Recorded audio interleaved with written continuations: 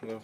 How you guys doing? I was just asking Byron about, you've been in so many situations with so many different players, right, new players, but this is one where you've got a lot of rookies in big roles, whether it's injuries, whether it's whatever, it's Cade, it's Rashad, it's those guys. Yep. So what is it like for you to, to try to keep that patience and also, be productive and understand they may not be where they're going to be in 6 weeks? I think it's always tough to put too much on the rookies. It's just a lot to. I just remember when I was a rookie, it was a very challenging time. You just don't have the experience to kind of make all the right decisions.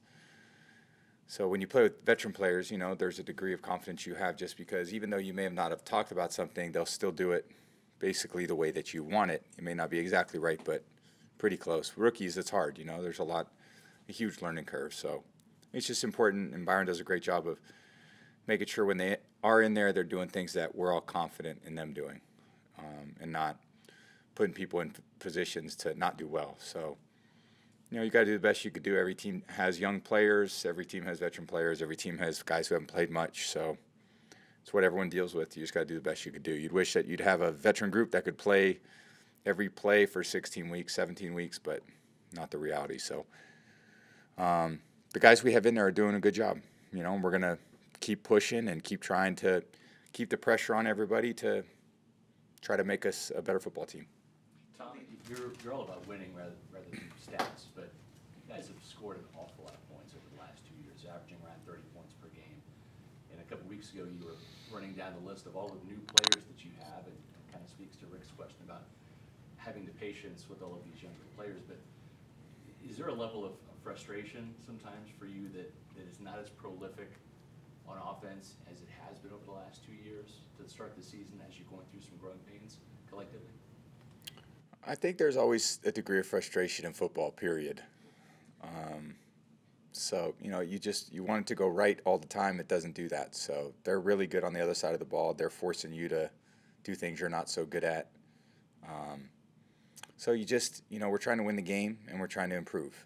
And, it's not always going to be your best quarter of football every single time out. So you just got to have patience and you got to do your best to stay focused and try to execute as well as you can based on the circumstances.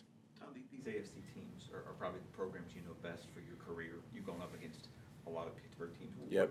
What do you expect from a Mike Tomlin defense? He's just very good, very sound. He's a great coach. He's been a great coach since he's, got into the league. These guys always play hard. They've got some great players, always have. It's a great fan base, great stadium, tough place to play.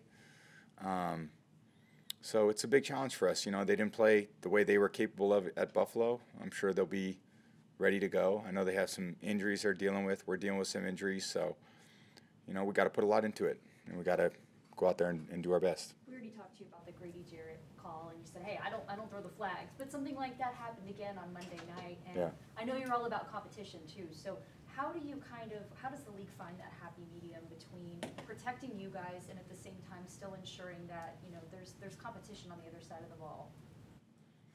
What's the question? Just how the league can find a medium between protecting you guys as quarterbacks and at the same time, you still get a competitive product, with guys on defense. You still allow them to be able to do some of the things they need to do.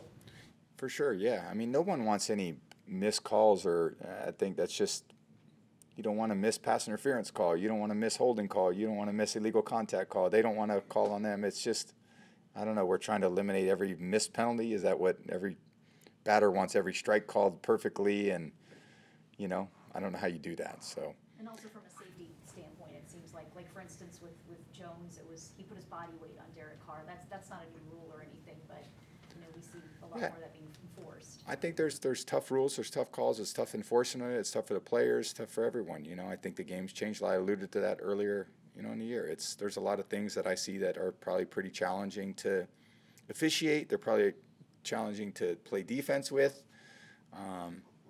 So I don't have all the answers to all those. I don't think the referees are robots. I don't think they're trying to get it wrong. I don't think they're always going to get it right.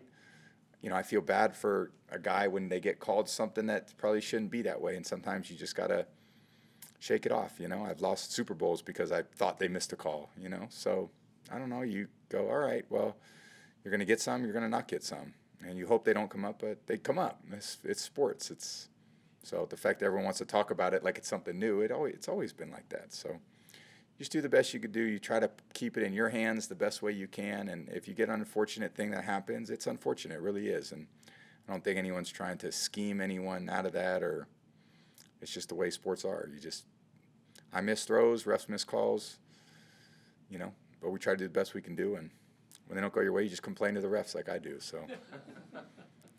Tom, this season's still relatively young, but we get the pervading sense when you talk to guys in the locker room that this team hasn't played its best football yet, or that points get left out there. How close do you think this offense is to being where you want to be? I think we're just going to work at it every day and, get to be as good as we can possibly be. I think that, what we can be, and compared to other years where I've been here, I don't think that's really what a goal is. I think we got to maximize our potential. And there's a different team, different group of guys. I don't think any of us have played to the level that we're capable of. And, we're going to keep pushing at it and try to put a little pressure on each other to bring the best out of us. Tom, Robert Hinckley said he's starting to see the field the way you see it. Can you just talk about that relationship between the two of you and how he's progressed in the first 6 weeks? I like his confidence. I see it pretty good. That's one of my strengths. So he might need a little humble pie is what he needs, if that's what he's. I know. No, he's doing a great job. Yeah, he's doing a great job. I love him being in there, and he's really stepped into a tough position to play, and proud of him for his effort and his commitment, and he's means a lot to him. I think everyone feels that from him, like how much he cares about what he's doing, and that's important when you're with a group of guys that are, there's a lot, we all put a lot into it, and you want to see young players especially, guys like that really accept the responsibility that comes with being a starter, then that really important position on the team, like center, and just really, really proud of what he's accomplished thus far.